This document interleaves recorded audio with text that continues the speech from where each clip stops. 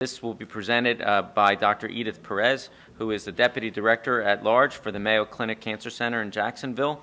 And these are the long-awaited findings of a Phase 3 clinical trial called ALTTO.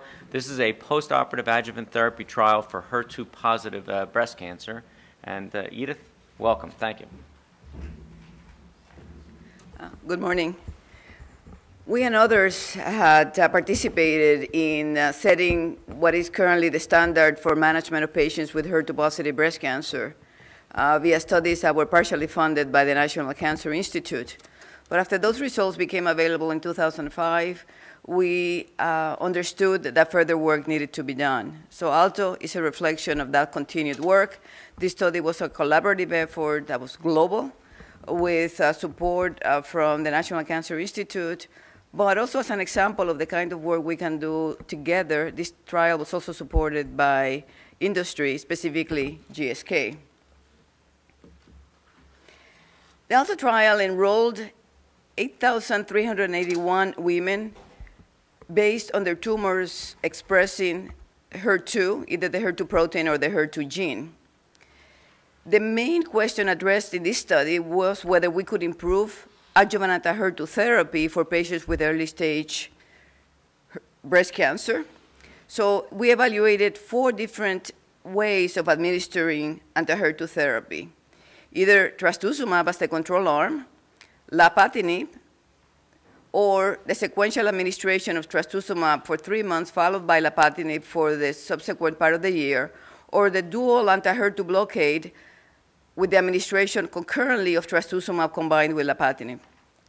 But as you see from this slide, all patients received backbone chemotherapy, where the chemotherapy could be administered before any of the anti-HER2 therapy, or the chemotherapy on design 2 could be administered starting concurrently with the chemotherapy.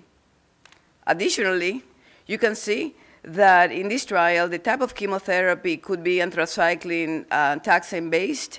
So ultimately, about 97% of the patients enrolled in ALTTO received anthracycline-based chemotherapy, which is actually quite relevant related to the tolerability I will later present. Here at the meeting, we will not be presenting the data of the second arm, the lapatinib alone arm, as this study closed prematurely due to futility. Of course, we plan to present the results of this arm a little bit later in the year. Here we have some of the study objectives of ALTTO, with the primary endpoint being disease-free survival, with the definition included on this slide. Importantly, ALTTO had statistics and a statistical design worthy of discussion with you. We had planned for 850 disease-free survival events to be able to compare or have statistical power to compare the lapatinib plus trastuzumab dual blockade versus the single-agent trastuzumab comparison, or 4.5 years of median follow-up, whichever occurred first. It's also important to realize that in ALTTO, we planned to evaluate whether the sequential arm of trastuzumab followed by lapatinib could be non-inferior to the control trastuzumab arm.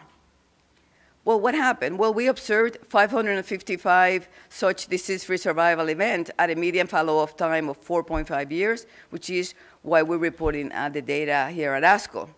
Also of relevance is that the p-value of less than or equal to 0.025, not the usual 0.05 that you hear in many studies, was required for statistical significance in order for us to test both hypotheses, either that the dual blockade was going to be better than trastuzumab, or that the sequential use of the 2 anti-HER2 therapies could be non-inferior to trastuzumab alone. Now, to some results. Here is the primary graph describing to you disease-free survival in ALTTO for the 3 arms we are reporting: trastuzumab alone, trastuzumab followed by lapatinib, or the concurrent administration of the 2 agents in green. As you can see from these lines, as well as the statistical numbers, you can see that this study failed to demonstrate that lapatinib added to the benefit of trastuzumab in terms of disease-free survival for patients with HER2-positive early-stage breast cancer, because it did not reach the p-value of less than 0.025 that was required for statistical significance. So although the hazard ratio for the concurrent arm was 0.84, it did not meet the statistical threshold. And as you can see, in the arm of trastuzumab followed by lapatinib, the hazard ratio was 0.96. Another way to look at the data is that patients overall did pretty well, in that the 4-year disease-free survival rate for the 3 arms were 88%, 87%, and 86%.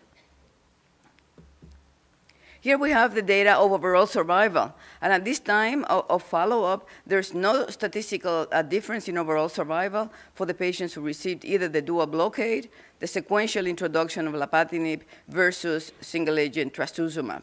As you see, the 4-year overall survival rate also looks good, 95% for patients enrolled in this trial. One slide related to adverse events to highlight the point that we paid attention to some specific side effects in addition to globally evaluating safety. But what we observed was for the 3 side effects of interest with lapatinib, diarrhea, hepatobiliary, as well as skin toxicity, we observed that patients who received lapatinib had higher rates of those toxicities compared to the group of patients who received trastuzumab alone.